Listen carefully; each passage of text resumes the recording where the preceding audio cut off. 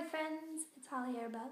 Today is day 5 of my video vlog challenge, 30-day challenge, and I had a really fun day with my girl. And we made lots of silly faces, and we decided to try to think about what it would sound like for every animal if they laughed. I highly recommend trying that with your kids. It was funny. She loved it and I loved it too. And I also asked both her and my little boy what the word beautiful meant to them.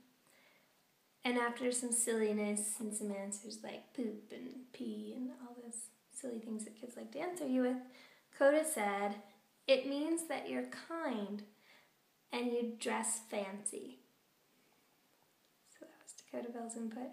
And my daughter said that beautiful means you're kind, loving, respectful, responsible for yourself, and pretty. That's how she ended it.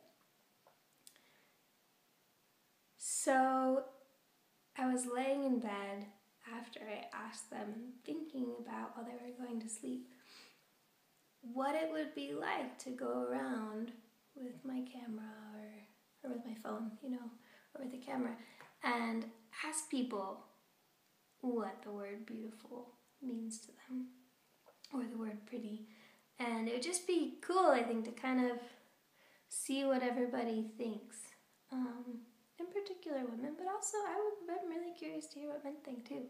So I'm going to do that, I think, at some point. I don't know when. But in the meantime, I'm throwing out an invitation, friends, to comment on this or send me a message or on Facebook or YouTube or whatever. And what does the word beautiful mean to you? What does it mean? And not an answer that is what you think it should be. I kind of got the feeling a little bit that my daughter was trying to give me an answer that she thought that I wanted to hear. And so the invitation is to close your eyes, and I'm visual, so maybe other people are too, but when you feel the word, when you think of the word beautiful, what comes up? What are the first feelings? What are the first images in your head? What's there? What does beautiful mean to you? And then, what does the word beautiful mean? Is there a difference? So, you don't have to do this, but if you want to, lay down and think about just normal definition, normal word, beautiful.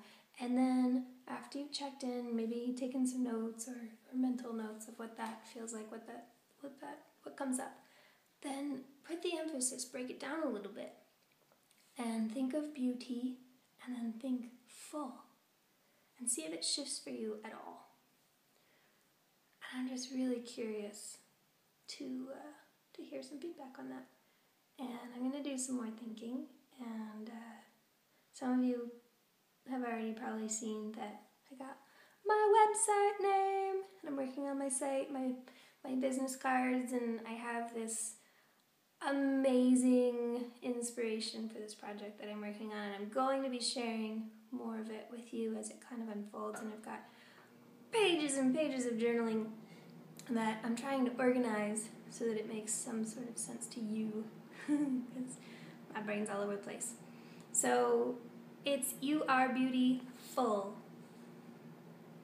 And yeah, I'm really excited to share it, and I'm really, really excited about the cultivation of this project and what it's gonna mean and what it's just gonna be, I don't even know, but it feels good, and I feel really motivated and really inspired, and I'm so grateful for that, and I'm so grateful for you, and you, and you, and you, and you, and you, and you, and you, and you, and thank you for listening again. Day 5, yay! try the video logging. Even if you don't share it, it's super powerful, I think, to listen to yourself talk. I know that sounds weird, but you can be an active listener to yourself. Wow, that's a concept. So I'm going to keep it short tonight. I love you very much. I thank you so much for listening, and I hope you're having a beautiful, magical day, really.